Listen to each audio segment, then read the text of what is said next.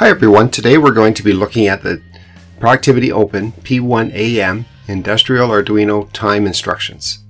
Now, detailed information contained in the video can be found at accautomation.ca. A link has been put in the description below. If you have not watched the other videos yet, there will be links in the description below that will start you at video 1. There will be links to the rest of the videos in the series as well. So up on my productivity blocks, you can see we have our time instruction, which consists of 4 different blocks of instructions. So we have the delay in milliseconds, we have a delay in microseconds, and with both these instructions, what it will do is actually pauses the program for the amount of time specified as a parameter. In our case here, 1000 milliseconds automatically comes up, which is equal to 1 second, or we can delay microseconds. 1000 microseconds is equal to 1 millisecond. So it depends on what we actually want. And these variables here, and the delay is actually a long unsigned variable. Then we have our runtime milliseconds, and we have our runtime microseconds.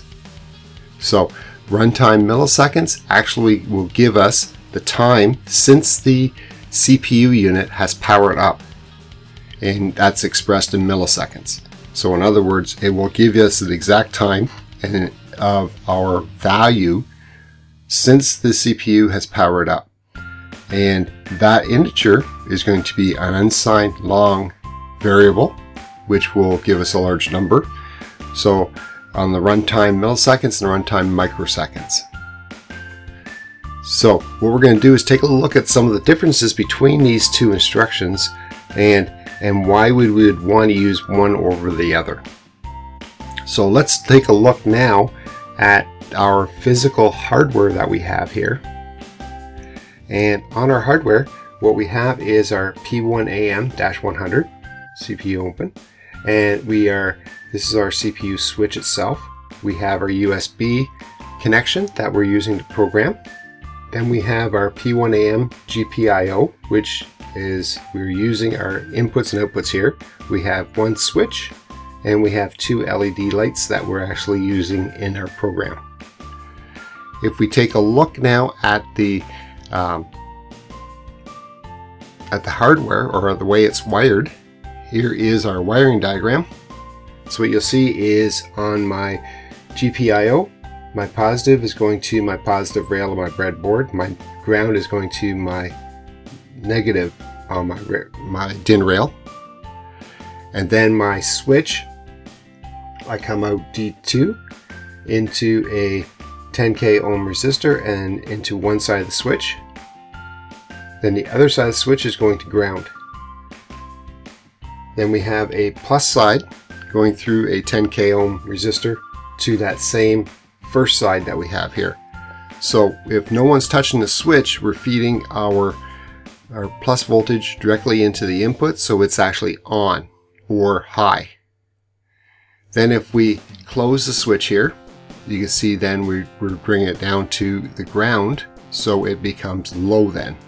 So it's a good indication of where your switch is in, either high state or low state, or on or off. Then we have 2 LED lights. We have the D1, which is going to be operating independent of D0. So D1, when we hit this switch, we want D1 to actually turn off or on, depending on the status of that light. Then we want D0 here to be oscillating on-off every 1 second. You can see that's what our program is currently doing right now.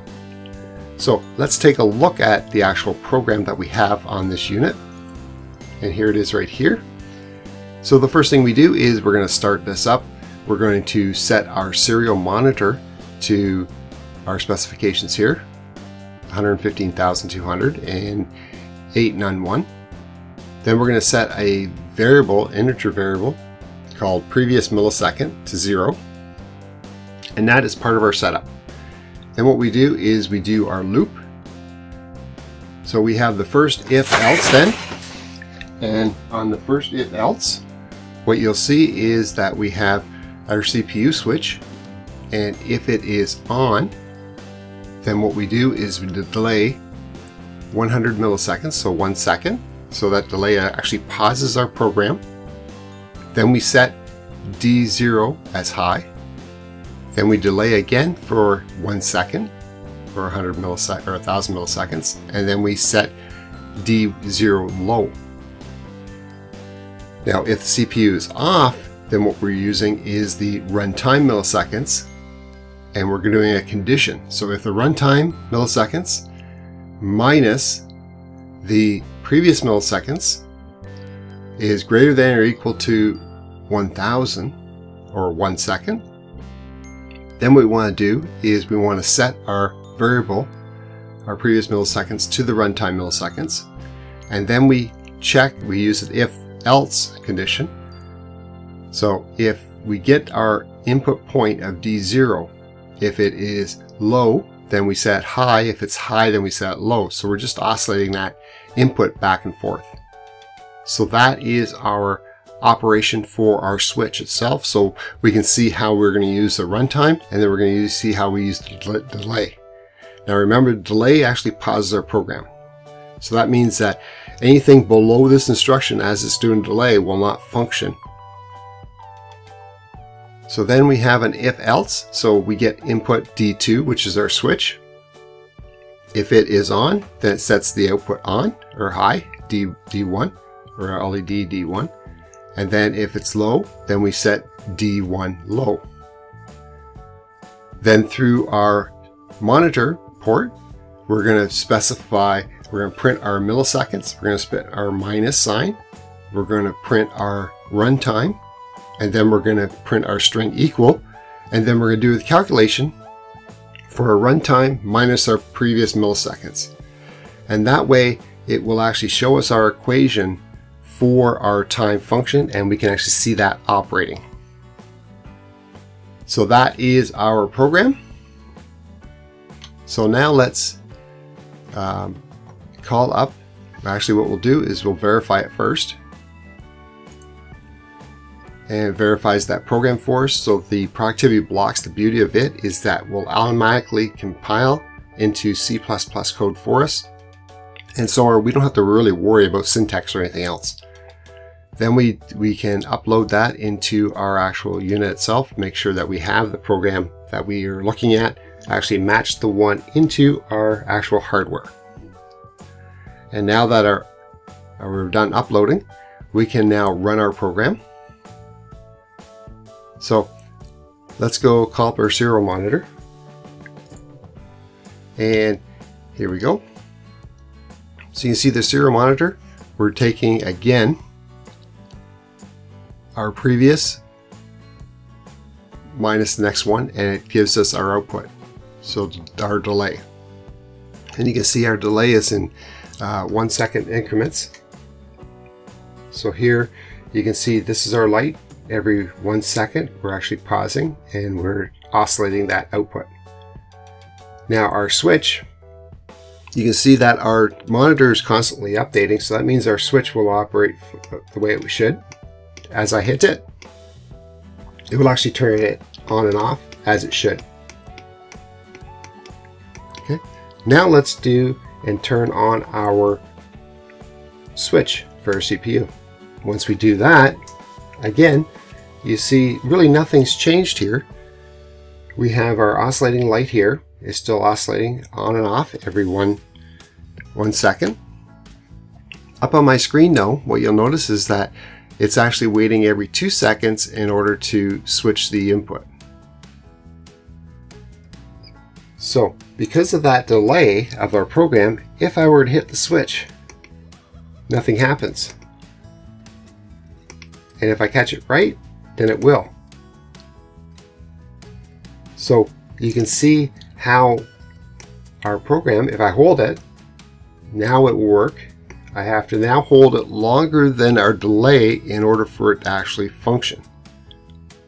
So if we do this in a real world application, what you have to notice is that anytime you use the delay, you're actually pausing your program. That may not be a good thing when you're trying to look for things like an input switch that turns on and off. So things to keep in mind as you're programming. Now if we turn that switch off again, you can see our program runs really quickly, and again we can now pick up that switch. So be very careful of our delay functions within our Arduino software. Now the other thing is that you'll notice that we have, if I turn that switch back on again, what you'll notice is that we have variables here that are long and they're unsigned for our milliseconds. And because of that, you'll see that we'll always have a positive number here.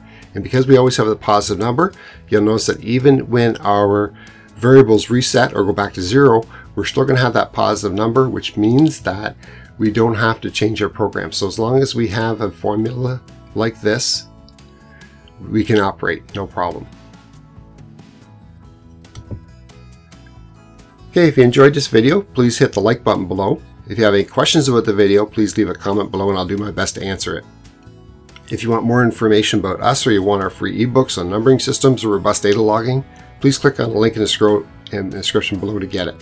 A new video is put out every Monday, so make sure you hit the subscribe button so you get more videos like this in the future. Remember to click the bell beside your subscription to actually receive those notifications. Thanks so much for watching. I'll see you next time. Stay safe.